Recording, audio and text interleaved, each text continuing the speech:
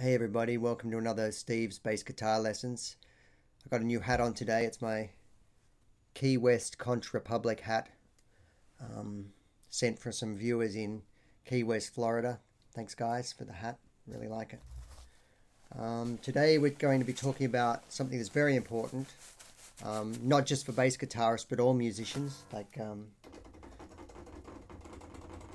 keyboardists and regular guitarists. And that is tuning.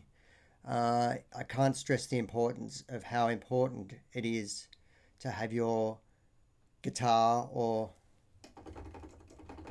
keyboard or regular guitar in tune when you're playing. And the way to achieve that is to tune your instrument.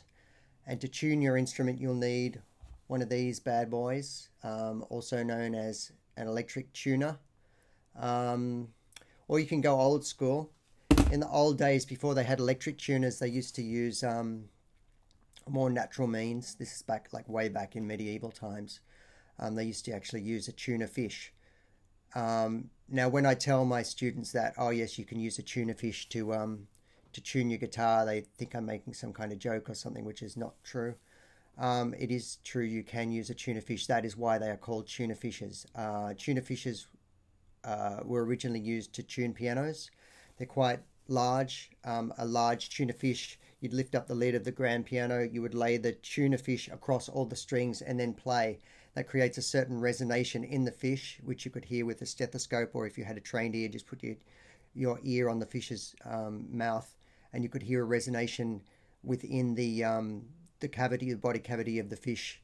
And when it resonated in the correct way, then you knew your piano was completely in tune.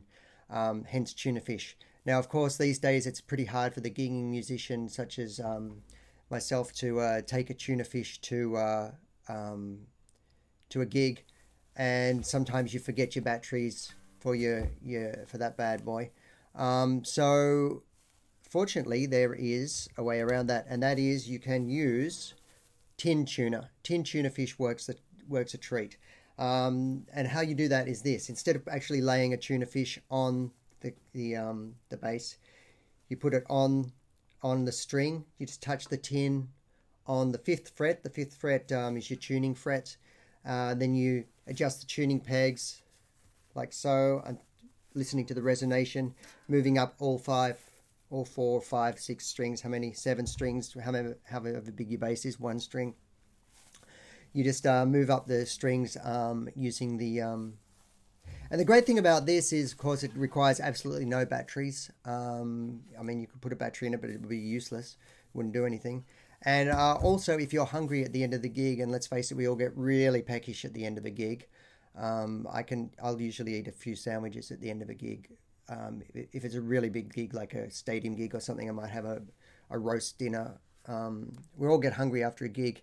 You can eat your tuna fish. You can eat it. Of course, if you've got more playing to do that tonight, if you're kicking onto an after party at a club or something like that, don't eat your tin tuna fish, or you get if you break a string or something, you ruin for the rest of the night, unless someone else has brought some tuna or something. Now, of course, at a pinch, you can use sardines too. Not as good. They tend to be a little bit flat. You tend to tune your instrument a little flat using sardines. If you're vegetarian, of course, and you don't like the smell of tuna, you can use some refried beans. Now, I did have one student who arrived at the lesson completely out of tune. I'm saying, what the hell is going on? He'd used sweetened condensed milk. Now, plainly ridiculous.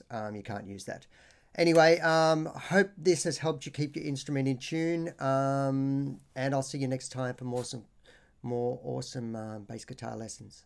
Cheers. Oh, and thanks for the hat, guys.